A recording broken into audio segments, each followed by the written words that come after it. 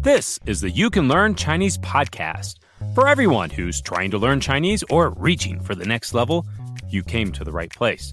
I am your host, Jared Turner, longtime resident of China, co-founder of the Mandarin Companion Graded Reader Series, Chinese blogger, and is a self-made thousandaire. My co-host is John Pasden, co-founder of Mandarin Companion, founder of All Set Learning, the Chinese Grammar Wiki, Sinospice.com, and was raised as an only child, which really annoyed his sister. Tones are definitely a challenging aspect of Chinese. In this episode, John and I discuss the 4 types of mistakes learners make with tones. If you're trying to up your tone game, then this one is for you. Guest interviews with Mathew Armstrong, who trains English teachers in China. He'll tell us his story of passing the HSK 6 without actually being at the HSK 6 level, as well as language learning insights he has learned along the way. All this and more, let's get to it. Hey guys, I'm Jared Turner. Hey, my name is John Pasden. All right, John, before we kick into this podcast, we have a review. And I'm so grateful for this review because it just made my day. All right, let's hear it. This comes from Talk Girl from New Zealand. She says, "So glad I found this podcast. The best podcast on Chinese language out there. The presenters are highly knowledgeable," and I think she was talking about you, John, "and provide insights on how to take your Chinese to the next level while informing us of the obstacles learners can experience. My favorite are the interviews they have with those who have mastered the language. Great content. Keep it up." Thanks, Talk Girl. Yeah, thanks a lot. That means a lot to us. Okay, so today we're going to talk about something that you really can't escape whenever you're talking about Chinese or learning Chinese. We're going to talk, once again, about tones. But we're going to talk about it in a way that we haven't really talked about it before. We talked before a little bit about the process of learning tones, but today we're going to talk a little bit about the types of tone mistakes people make, because there are different types of mistakes you make. They correspond to your level, they correspond to your habits. It's not just an exercise in masochism here. There is a reason to understand these mistakes because you might not realize that you're sort of feeding into some of them. You know, John, I'm really glad that you are addressing this topic because honestly, before getting into this, I'm just like, oh, there's just a gazillion mistakes you can make. We're going to break it down into these clear categories of the different types of mistakes that are made. Right. So let's start with the first type, which is mistakes of control. So this is something that affects everybody really badly when you first start learning Chinese because, you know, your tones are all over the place. You can't hear the difference, or you can hear there's a difference, but you have no idea what it is. It takes you a bit of time to get familiar with them. And then it takes you more time to be able to even accurately reproduce one single tone, right? Yeah, this is a really good one because a lot of these, that just take practice to get down properly. And even if you like on paper, you can see, oh yeah, this is like, you know, second, third tone or third, second tone.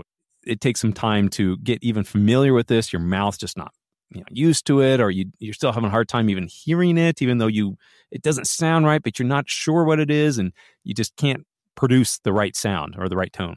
Yeah, and this kind of ties into what we were saying before about how there are levels just within this mistakes of control. Like in the beginning, just making a single tone correctly is difficult. And then once you do that, you can do first, third, fourth, second on command. That doesn't mean you can string 2 of them together. So then you have to improve your control to the point that you can do 2 in a row correctly, right? We call this tone pairs. And just if you can do a single tone pair, that doesn't mean you can do all the others. And it doesn't mean you can always do it within the larger context of a sentence. So there's lots of fun to be had with this issue of control, and it's a long-term thing. Absolutely. And I'm really grateful that there are easier tone pairs than in others. I may have shared this story before, but when I first came to China, I lived with another guy who spoke Chinese really well. But we had an Italian roommate who also lived with us, and he didn't speak any Chinese.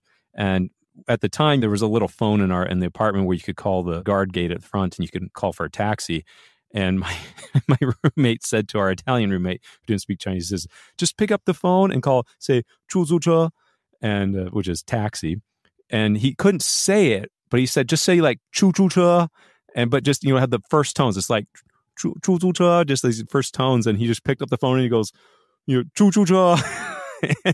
And lo and behold, a couple of minutes later, a taxi showed up at our apartment, and it was pretty funny. But it was a good example there of that was an easy one to control. But had it been some other second, third, fourth tone mix up in the words, and it probably wouldn't have gotten through.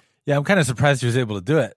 Even though a bunch of first tones in a row is not that bad, it's still hard for a beginner. It is. It sure is. So to improve the control, you're going to need to hear it a lot. You're going to need to practice it a lot. You'll also need some feedback because sometimes you think you're doing it right, but actually you're not. It's all like a big long-term thing, but it gets better over time. All right. What is our second mistake then? All right. So the second one is mistakes of ignorance. This is pretty simple. If you don't know the tones, you're not going to get them right. A lot of times people will guess at the tones, and that's fine if you really don't know them and you have no way of checking or whatever. But most of the time, you're going to get them wrong if you have to guess. There are also people who think that if they speak really quickly, that no one will notice that they didn't know the tones. Let me let you in a little secret, guys. That doesn't work. And I know this from experience. There's obviously times I've come across where, like, I remember the word, but I just don't know the tone. And I just, like you described, John, I try to say it real quick. And sometimes they understand, but sometimes they're like, what? What are you saying? Like, Shama? Do you want me to give you a little secret for that? Please do. Please do. Rather than fudging the tone and hoping they won't notice that you got it wrong, because they will, pick a tone, your best guess, and do it really clearly. And if you get it wrong, they will either totally not understand because your tone was so clear, that must be what you meant, right? Or they'll figure out what you meant, and sometimes they'll correct you. Of course, then if you say a word, but you have the wrong tones and it means something else, like you're trying to say panda and you go xiong mao and you actually say chest hair, then that could be a problem. But then you'll learn something, won't you? The hard way, and hopefully you won't forget that lesson. Right. But within this whole mistakes of ignorance thing, there's an issue that I see a lot with my clients and with other learners. What happens is people, they start studying Chinese, they've been studying for a while, they might get to the level of intermediate, and they know their tones are kind of bad, but that's kind of normal, right? And then when they get to studying with us, we'll tell them, hey, you got to buckle down and get these tones right. We're going to help you. And they're like, okay, so they'll focus on it. But the problem is they know all these words that they've known for a long time, but they never knew the tones. They just knew the pinyin without tones. And so they kind of rely on a feeling, or they just kind of guess, and frequently they're wrong. So then they have to go back eventually and figure out, which words do I not really know the tones for? And then what are the right tones? And then can I say them? And I think the point here is that there usually ends up being a lot of dictionary lookups, right? You're having to go back and check. You're like, is that the right tone? And I have done this before. I've gone into a situation and I knew a key word or something I wanted to say, but I wasn't confident on the tone. So, I pulled up my phone and pulled up Playco and I looked it up. And that obviously helps dispel that ignorance. Yeah, well, some people are in the habit of just kind of winging it, and they feel like people always understand them, so they don't really want to change that habit. Maybe you're getting it right, and hopefully you can confirm that. But if you're not getting it right, it's something you really want to fix. Now, that leads us to the third mistake. Okay, so I find this one to be one of the worst ones, mistakes of memory. So like you think you know the tone, and you're confidently saying it, and people are just like, what? And you're just like, did I get that wrong? Or even worse, you're confidently saying the tone and people understand you, but it turns out you're getting it wrong, and you've been getting it wrong for years or months or whatever. I have done that for a while. The direction north, Bei, I used to think it was Bei, and I would always really confident be like, oh yeah, Bei, like really loud, Beijing or whatever. and people are just like, oh yeah, we understand you. And it took me forever to find out, wait a minute, it's actually Bei. Oh man, it's embarrassing, but you got to find those mistakes of memory and get them.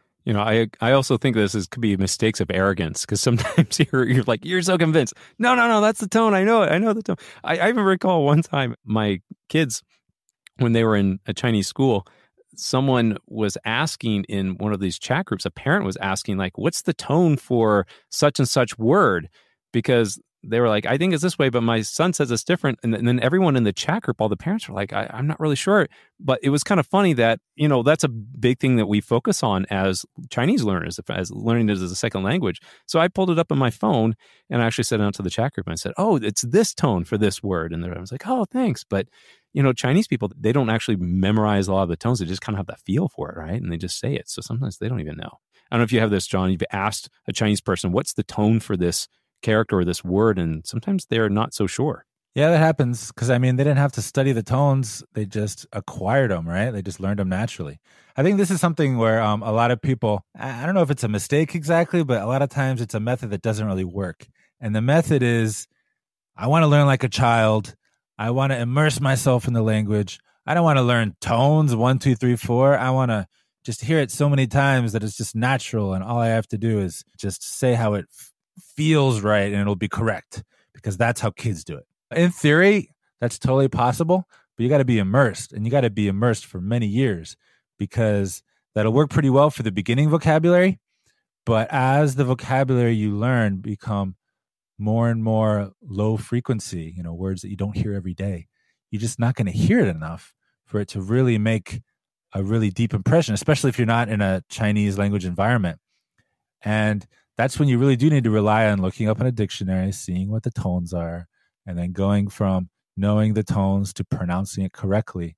As a foreigner, not a native speaker, you kind of have to do it that way unless you have a really special situation.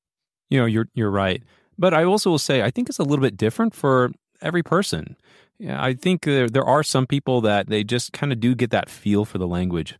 If I recall one of our interviews that we had, I think it was in episode 4 or 5, Vanessa Dewey, she just kind of stopped studying tones and she just kind of got the feel for it.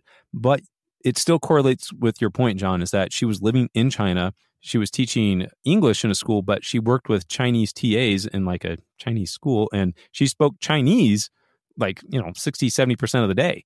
And so that was a really big deal for her, and she kind of picked that up. But that was probably also a lot of the same things again and again, right? It's a similar situation, similar topics of conversation. So it works the best in that kind of situation. But if, for example, you join a book club and everybody reads the same book and then you talk about it, but you didn't hear the book, you didn't hear people saying the words over and over again. So how are you going to say all these words that are new to you, or the character names or all that? It just doesn't always work that well. I think this underscores that just, tones are difficult, right? And it's difficult to, memorize all the tones for all the characters. And there are some people who can master these pretty well. I did know one guy, he's an American guy, and he lived in Taiwan for a number of years, and he's now a Chinese teacher. And he says, I have memorized the tone for every character and every word that I know. And according to other Chinese speakers, native Chinese speakers who have heard him speak, they're like, his Chinese is very good. He gets all his tones right. So, I mean, there are some people who I would say might be freakishly adept at Chinese in that way. But really, it comes down to, as you're pointing out here, John, is memory. It takes memory to remember those tones and to kind of ingrain them and kind of become more natural. Well, if you're not a native speaker and you have learned Chinese to a really high level, you will know the tones for pretty much everything you know. As you get to the upper end of your vocabulary, the words that you don't know as well, you're a little shaky on, well, that's when your memory of the tones might be a little iffy. All right, now on to the fourth mistake, John. All right, so we got mistakes of control, mistakes of ignorance, mistakes of memory, and finally, mistakes of influence, which is kind of a weird name, and it's kind of a confusing thing in the first place. Let me read something from a blog post of mine. That's where these types of tone mistakes come from. The dialogue is, how do you pronounce the character? And it's the character for blood, right? And so the person says, 血. But the dictionary says it's either 血 or 血. Oh, yes, that's right. But you just said 血, all right? So that might sound like a crazy dialogue because, the native speaker, of course, they know how to pronounce their own language. Why would they change their mind? And the truth is that the way that people speak Chinese and the way the dictionary says it's pronounced sometimes don't match up. And you're not going to come into contact with that for a while, and you don't really have to worry about it as a beginner or even as an elementary learner. But eventually, you'll start to realize that things are not always totally idyllic in tone land, and sometimes native speakers don't pronounce things exactly the same way. Now, this comes down to a lot of the non-standard Mandarin that is all around China. And if you ever are in a big city like Shanghai, that's, John, where we've spent most of our time, but as well in Beijing, Guangzhou, a lot of those people, they come from different areas of China, and it's kind of a big melting pot, if you will, in the big cities. And a lot of times they bring their own accent or even sometimes words or ways of saying things from the region that they're in. I recall, John, one time I was out in Sichuan for a business trip, and I was out in some of the smaller areas, and I was saying, hey, what kind of, do you have your own dialect or your own language out here? And asked them to say some things. I just wanted to see what the difference was. And it actually sounded mostly like Putonghua, but a lot of the tones were different. And I thought that was very interesting. And so I'm like, wow, you've got to learn some, I guess different tones for different areas at times. Right, and that's definitely part of it. But there are other cases where it's not really a dialect thing. It's more like, language is a living, changing thing. And that includes pronunciation. So over time, especially with the influence of the internet, some of those pronunciations change a little bit, and dictionaries are often not updated to reflect that. So let me just give one example, which is a pretty good example of something that everybody says, but dictionaries don't agree with, which is the word for download. 下载. That's what it says online, right? Okay, so 下载 is what no one says, but that's what the dictionary says. Everyone says 下载. Oh. So you just kind of have to know that. Oh, well, there you go. Or if you have a dictionary that shows these alternate pronunciations. Actually, I have a page on the pronunciation wiki that shows you some examples of these. Most of them are not low level, so you don't really have to worry about it for a while. But if you have a sneaking suspicion that what people are saying is not matching what the dictionary says, you can check this page that we have about pronunciation variants. Also, on that note of mistakes of influence, if you only have the opportunity to practice your Chinese with other non-native speakers, there's frequently mistakes that might pass along to you. There's something that I had made a mistake early on was 美国, and it's a third, second tone combination, but a common mistake is 美国. And I actually learned that incorrectly from some friends. Chinese people would always say, where are you from? And you say, I'm from America. 我是美国人. There we go. I just did it wrong. 我是美国人. But I would say 美国人. And because I heard other people saying it like that, and that influenced me incorrectly. Yeah, and don't let that stop you from practicing, but you do definitely want to check your tones, try to get feedback from a native speaker. That's always a good idea. All right, so those are the 4 types of tone mistakes we talked about. I want to just wrap them up real quick. The first type is mistakes of control. And learning to control your tones is a long-term thing. It has steps. So expect to spend some time on that. The second type is mistakes of ignorance. So if you don't know the tones, you're probably going to get them wrong. So you got to know the tones. The third type is mistakes of memory. You're going to remember them wrong sometimes. There's not a whole lot you can do about it, but just try to be on the lookout for things that you might be getting wrong. And number 4, mistakes of influence. So this is more for higher level learners, intermediate and above. Occasionally, you'll get information which conflicts, and you're going to want to explore that a little more deeply for some words. So watch out for these mistakes, guys. But the great thing is that you can learn Chinese, and you can learn your tones, and you can get better at this. It just takes practice, just like anything. Just keep practicing. You have your reference dictionaries on your smartphone. You can look up things anytime. And just get out there and just practice, and you're going to make mistakes. That's all right. You've probably got 10,000 mistakes in you, so just start getting all those mistakes out as quick as you can. And the more practice you get in, the sooner you're going to get better, and you're going to begin to really grasp this language. Practice, practice, practice. You'll get them out, and make sure you listen a lot too. It'll all start to happen eventually. It's kind of like magic. Yes, just like magic. Kind of slow acting magic. Very slow. Very slow acting. It's like an enchantment, right? It just takes time.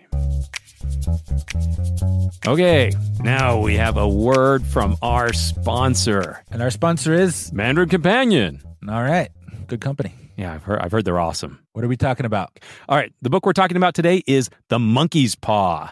That's right, The Monkey's Paw. Now, this is a fun story. It's a horror story. It's kind of a thriller story.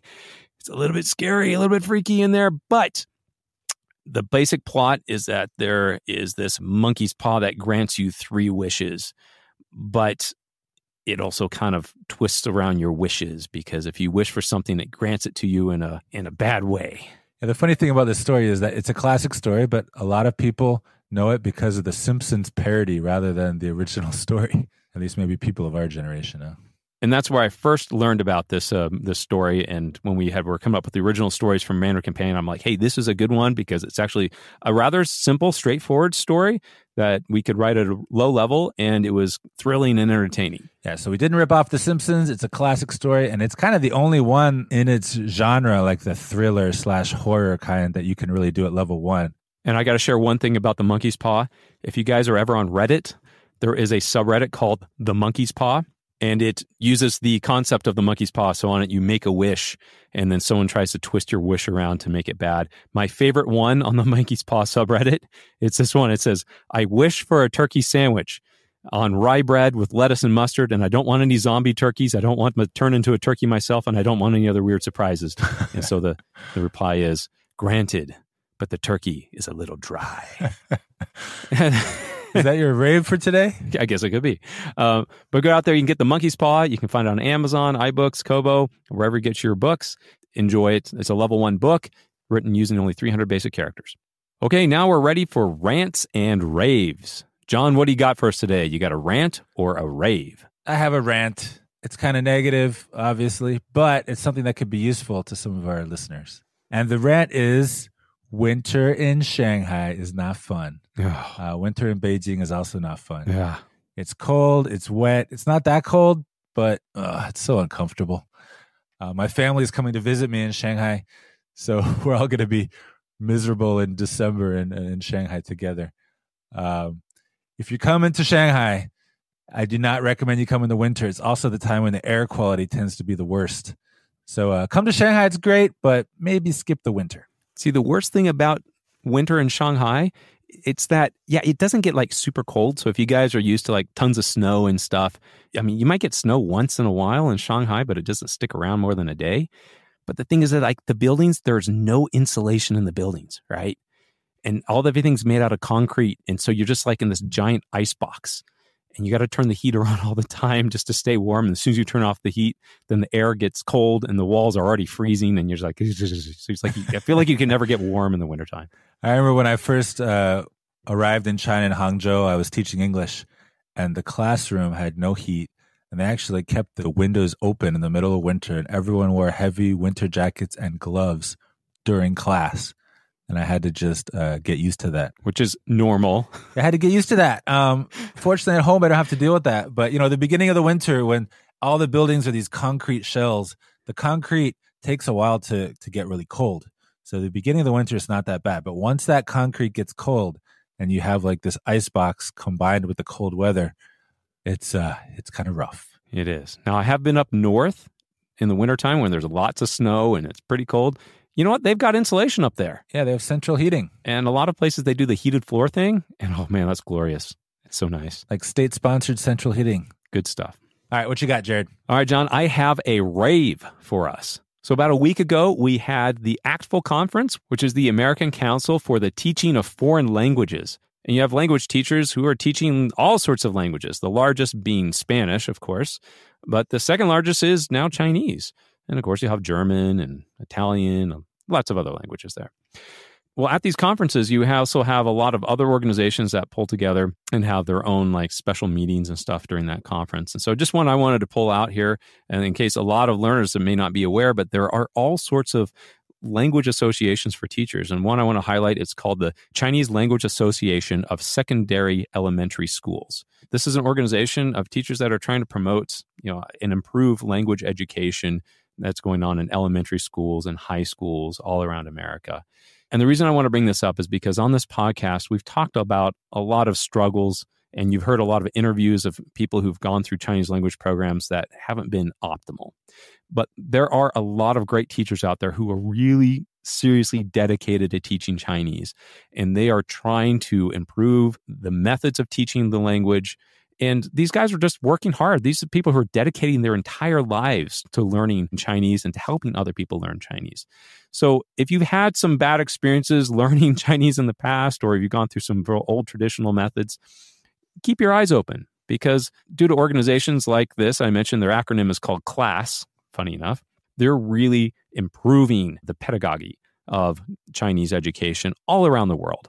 And I've seen these people travel to different countries and do seminars and do all sorts of training. So it's getting better. It gives me a lot of hope, because even 5 years and 10 years from now, the quality of Chinese education is going to continue to improve.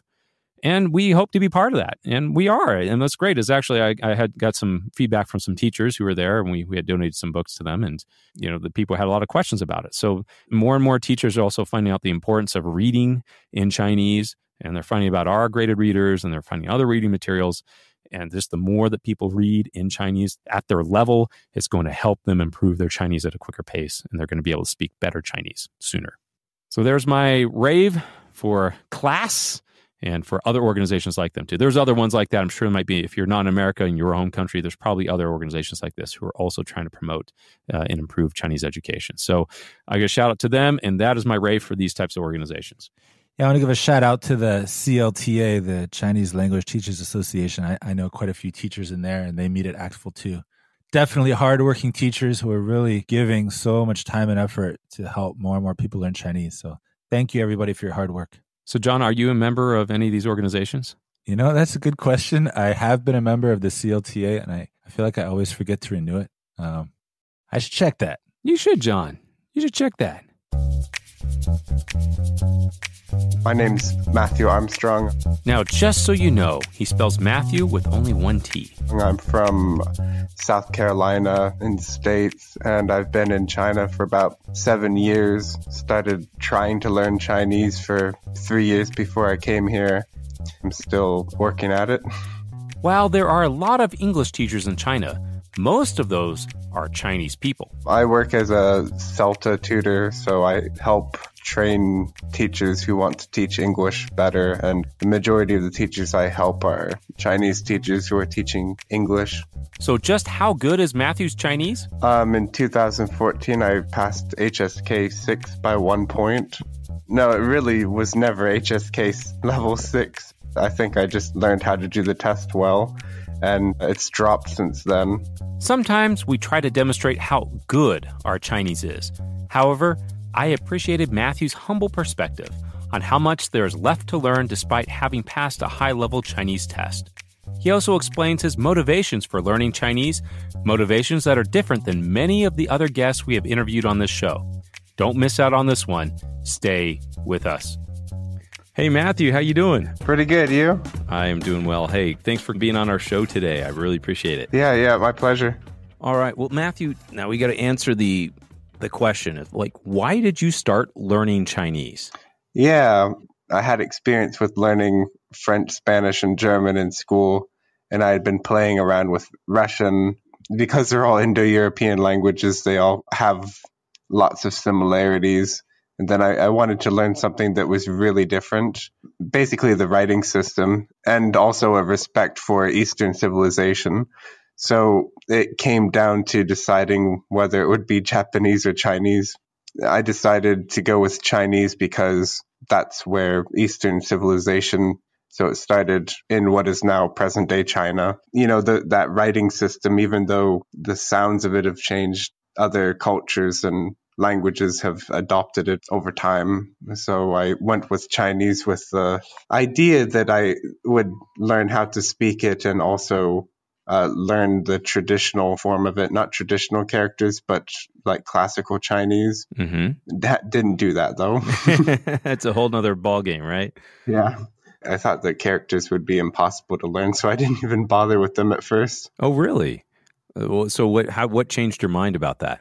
I went the maybe untraditional route with university. So I went a few years after high school without going to university.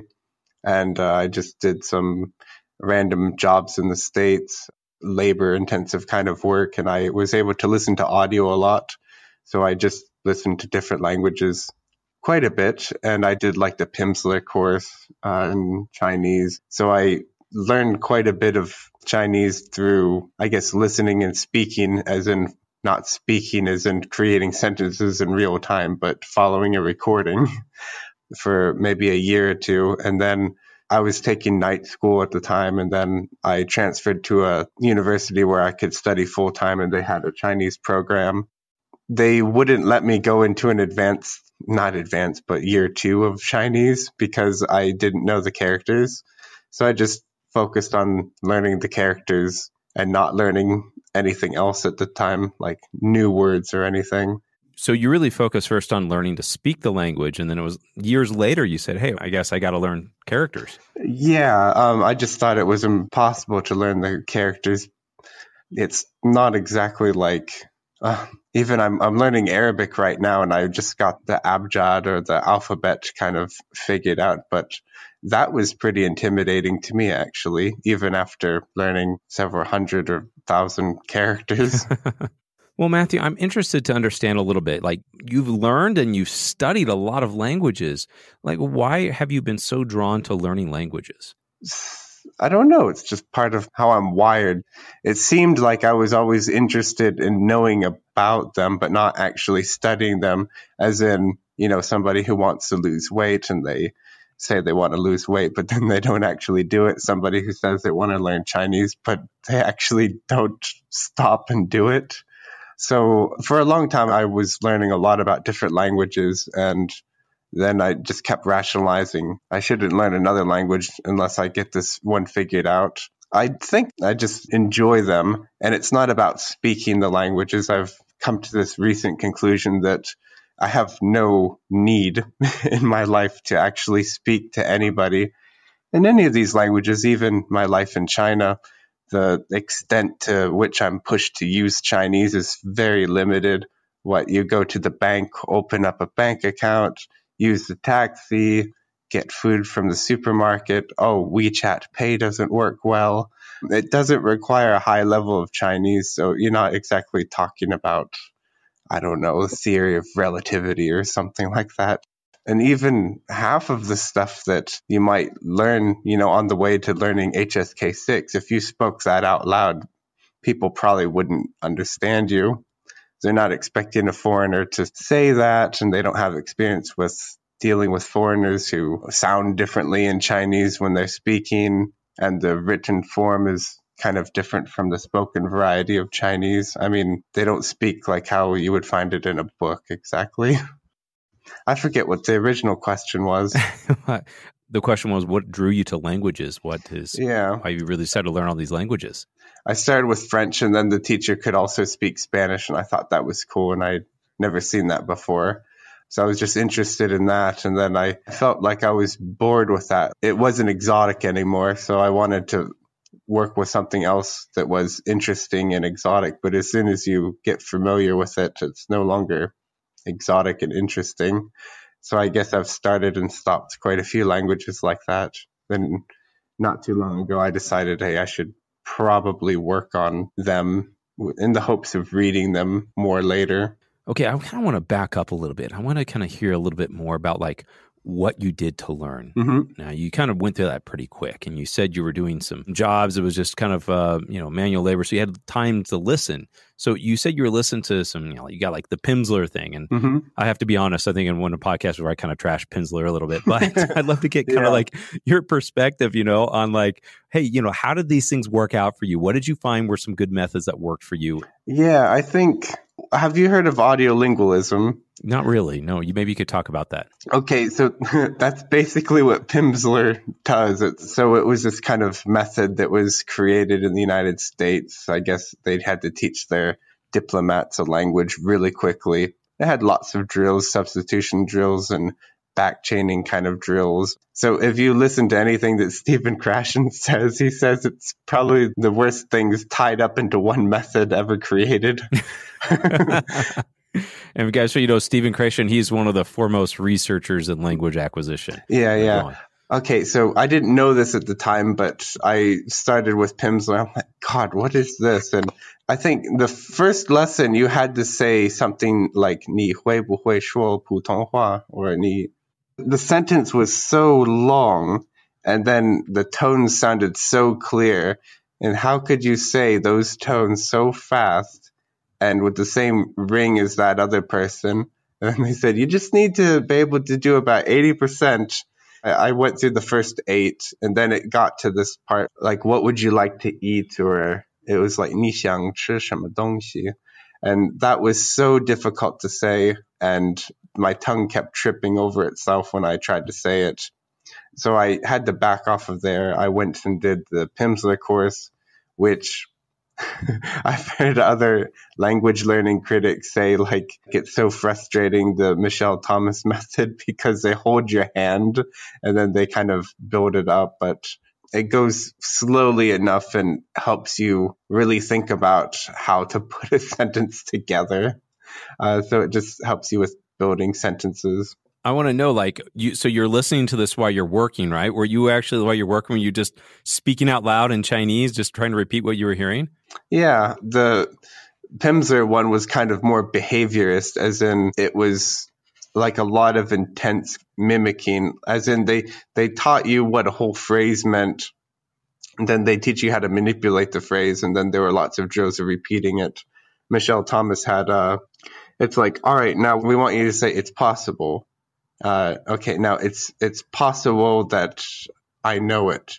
It's possible that I don't know it. And then they ask a student to do that, and then you have to make the sentence, and you listen to the native speaker saying it. So yeah, I would repeat those out loud. There was one time I was doing landscaping, and I just did that almost the whole day sometimes. I tried with audiobooks, but I haven't done much with audiobooks with Chinese. But let's say perhaps that you've read Harry Potter in English, or you've just recently read it, or you read a short story. You could take the translation and follow the translation, and you already know the context. So you'll learn a lot of vocabulary just incidentally. Okay. So this was a little bit of the method, and it helped you learn how to speak a bit, right? So what did you do when you had to learn characters? I mean, how did you bridge that gap? Yeah, so learning the characters, there's a book that we used in university called Integrated Chinese that made you learn the first 20 radicals first. I guess it had these boxes that showed you the stroke order, and then you had to fill the boxes in. And I remember some of the students in the class complaining about the homework because they had to fill up those boxes for homework. And they kept saying that they would be doing it, and then they'd start forgetting what they're even doing, I think some of them would actually forget the meaning of the character as they wrote it over and over. Yeah. And others, they had us do like some kind of running dictation where we had to look at a character, then run to the board and write the character. And people would be writing it so backwards. So this is what I did. I look at the character, think about the meaning, say it out loud as best as I can, and then I write it using good stroke order, nice and big, pencil, not a pen, with a fat eraser. And if there's any mistake in it, I erase the whole thing. And I still have to keep thinking about the meaning. There's the meaning, form, and pronunciation. This is a big thing on CELTA. So always telling people, like, you never drill something. If the students don't know the meaning of it, you don't write the word on the board before they hear it. You don't write the word on the board before they know what it means. Make sure they know the meaning first, and then the sound, and then pronunciation. So I would say the word, think about the meaning, their mnemonic devices, all that. But essentially, I would keep the meaning in my mind, say it before I wrote it as nice as I could, said it again, write the thing 5 times, do the second character just like that 5 times, go to the first character, write it once, write the second character once, write the next character 5 times, go to the first character once, second character once, third character once, fourth character 5 times, then keep repeating until I had 10 characters one day written about 10 times. You might not be able to remember how to write it, but you're not going to forget that character after doing that. You'll know it passively enough for reading. Well, that sounds like it can be a helpful method. After you know about maybe 100 or maybe 200 characters, you could probably just copy it, whatever text that you're learning at the time. It would probably be just as helpful rather than doing that. Yeah, that makes sense, because now you actually have some natural language. You're just copying sentences, right? Yeah. Well, I'd like to also know from your perspective, Matthew, that you train teachers, right? Train language teachers with your job. Is that correct? Yeah. So if you're looking back on like how you started learning Chinese and what you know about best practices in education, like what would you do differently, or what kind of advice would you give to someone who might even be walking along the same path that you were to learn Chinese? It's kind of because everything that we teach here on CELTA, it's like there's no point in teaching it unless the students can use it. So it's all really practical. I do see like teaching in a classroom is probably making the best of the worst situation. As in, there's a whole group of people who don't know how to learn a language, and they're all together. And there's this kind of feeling that the only exposure they'll have to the language is when they're in the classroom. So it'd probably be better if we talked about learning strategies and what you would do with your time outside of class. But CELTA is more about, it's focused on the teacher and what the teacher does in the classroom and what the teacher does well. So there are a lot of conflicting ideas that I'm kind of required to impart on people, but I wouldn't follow myself. Like what?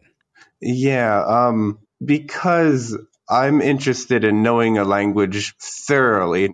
For example, the word zipper, for example, or the word screwdriver, right?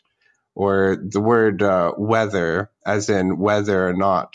They're not really high frequency words exactly, but you probably need to learn them at one time or another. Let's see. Advice I would give people. I wish when I started I had really, okay, there's some words that I think I learned the tones incorrectly for. So I think learning each word, learning what it sounds like in isolation and what it sounds like in a sentence would be good. And following more recordings and repeating more recordings, as in if you typed in shadowing, you would find somebody doing like a shadowing technique online where they repeat after a recording over top of the recording. Yeah, that could be helpful to people. Yeah, some of my tones are incorrect actually, and it still causes breakdowns in meaning somehow, like the speaker will have the context and then it will be just one small change in sound and they'll be completely confused. And people can really mess up English when they're speaking and we still understand. Other advice. I wish I had focused on both the traditional and the simplified forms of the writing.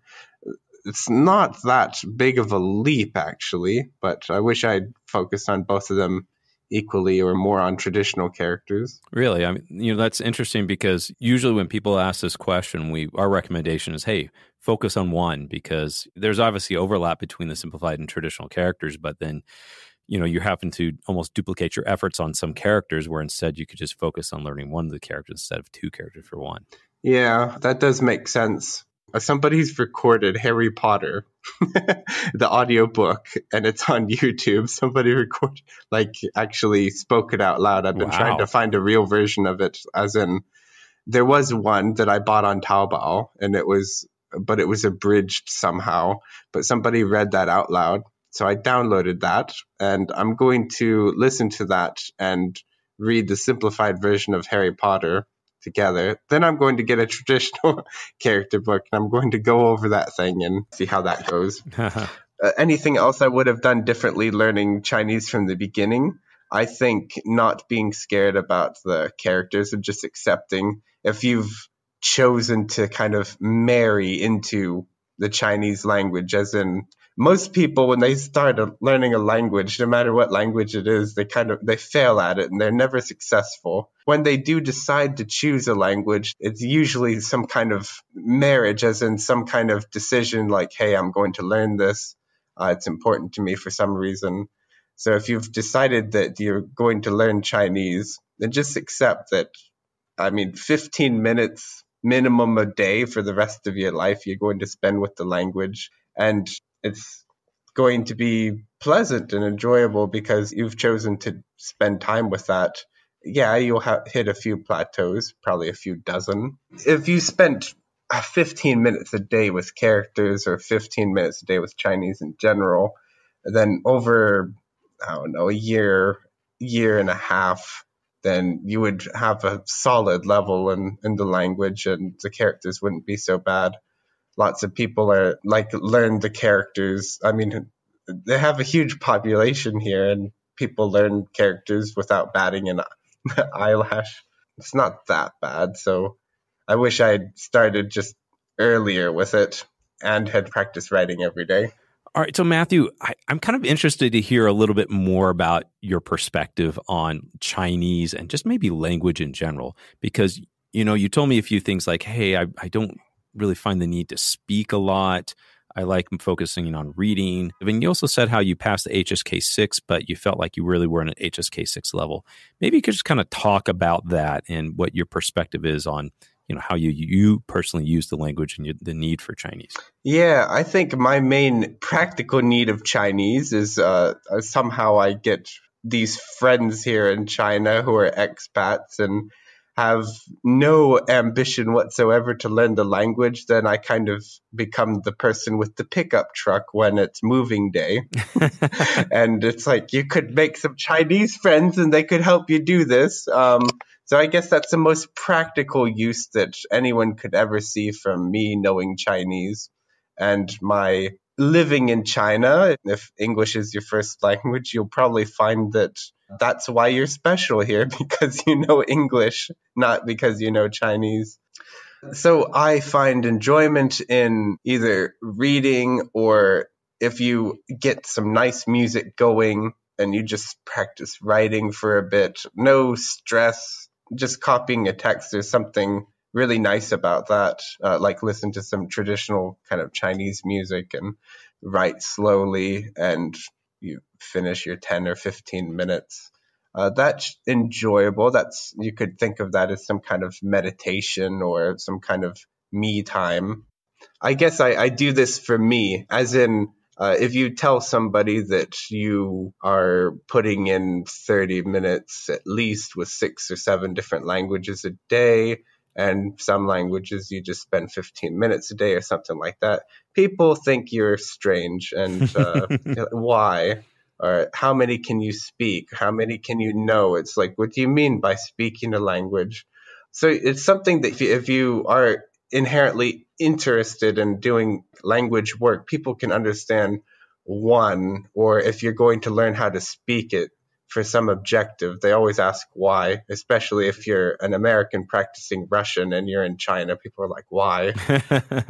So I've found that it's something personal, and I do it for my own fulfillment.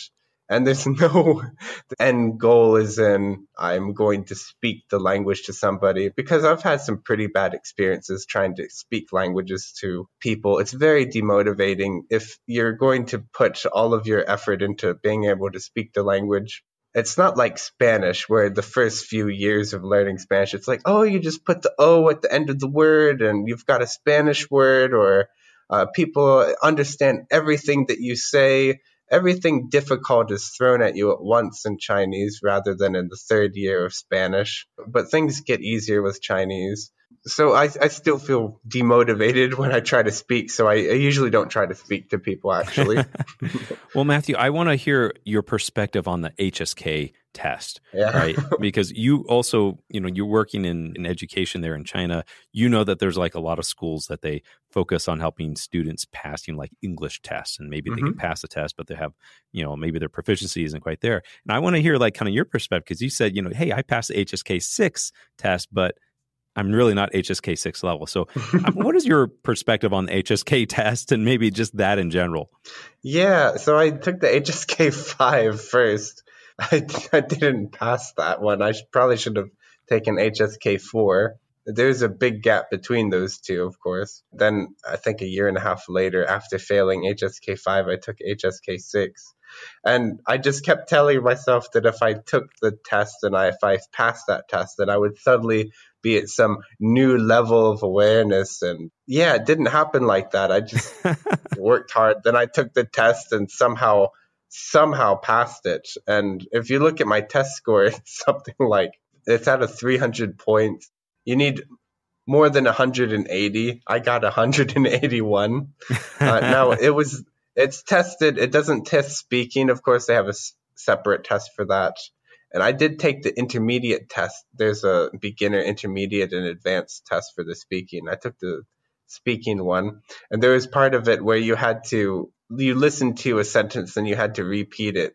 That was kind of strange. And it was into a microphone, actually. And then they showed you a picture, and then you had to tell your weekend plans about the objects in the picture. That was a bit strange. But HSK 6, I started taking some classes, but they couldn't put me in a class of people because they didn't have enough people at my level. So I paid for these expensive one-to-one classes. And then I started realizing, hey, they're just teaching me vocabulary. Like, here's another word, here's another word, here's another word. but it's kind of like dog food. Like you can't give the dog too much food. The dog will eat it up, right? But it comes to a point where there's too much dog food and everything falls apart and you forget everything and the dog gets sick. So I learned that if you're taking the test, that you get examples of the test, and there's Mo-T and there's Gen-T. So like Gen-T is the real test examples used in the past. So I stopped getting the model version. So I got the Gen-T ones, so past examples from different years, and I just I took the test and then I looked up every single word I didn't know and wrote the meaning and sound of it on the side, and I just kept reading through them. There was a part on the HSK 6 where they give you 10 questions. The questions are like this. They give you 4 sentences and only 1 sentence is correct. Oh, wow. And sometimes I would give that to one of my friends, and then they say, 等一下. Then they'd be asking their other friends or coworkers around them which one they thought was right. They're like, it could be A or B. I said, no, it's B. Yeah. There's some blog for HSK, I forget what it was, but they recommended that for that section, you just choose any answer and just move on, which is what I did. I guess you did good enough, right? Yeah. The writing part of that exam, there's the written part. You can take it like a paper test, or you can take it where it's typed. Yeah, it would be really difficult to do the HSK 6 if you couldn't type. I did the typing one. Yeah, I think that's standard these days. Oh, okay. That's standard now? Okay. Yeah. But so it sounds almost like you kind of gamed the test a little bit, right? You just kind of say, hey, figure out how to pass it, and you did it. Yeah, I got most of the points with the writing, though. I kept reading this in different readings, like there would be a story, and then at the end of the story, it said, being a person is just like this, and then it has the moral of the story, and it's the way you say it, it's like, do a person, as in be a person, is 做人就是这样. So I wrote that to sum it up. I think I got extra points for that. Also, Matthew, I want to hear a little bit about your perspective about the importance of reading in learning a language. This is something that you had mentioned to me, I think, in an email. So tell me a little bit like the importance of reading, how you think that affects the language acquisition for, second language. Yeah, so a lot of this research that I read by somebody named Paul Nation, have you guys talked about him on your show at all? Paul Nation, he's quite the man. We did a podcast in one of John and I's discussion. We talked about some of his research about the 4 strands. Oh, great. On CELTA, when I've talked to somebody about the 4 strands, usually people think I'm crazy. They teach reading here like they treat it like it's not intensive reading, but it's like a reading class, but here's a text and you only know 85% of the vocabulary. Something like graded reading, ideally you have 98% vocabulary coverage. According to Paul Nation, what I've read from him, you learn a lot incidentally. So a lot of this grammar, if you learn grammar outright, the more complicated the grammar is, probably least efficient time is spent on it, at least if you're teaching in class. So he recommends this balance, which is probably what you guys have talked about. Yeah. And so anyone listening, if you want to find that podcast that we talked about this, it's in our episode 13. It's the 4 keys of learning Chinese you need to know. So anyway, go on, Matthew. Yeah. I think the majority of the textbooks that we use, it usually has some kind of text that has the language point that we're learning. So it's kind of language from text. Text is being used as a vehicle. That's fine. And I think even reading it, decoding it, and understanding it, maybe writing it down later, sure. But majority of your time with the language will probably be much better spent reading graded materials. So that means hopefully you learn 100 characters. There should be 100 character graded readers and 150 now. Well, there are in English.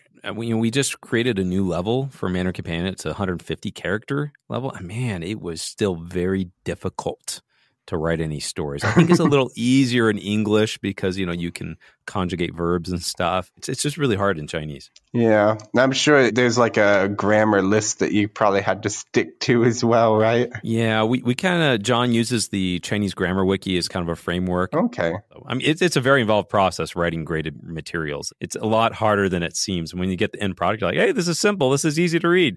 Yeah, it takes a lot of work to write that stuff. Yeah, then you have to make it engaging too.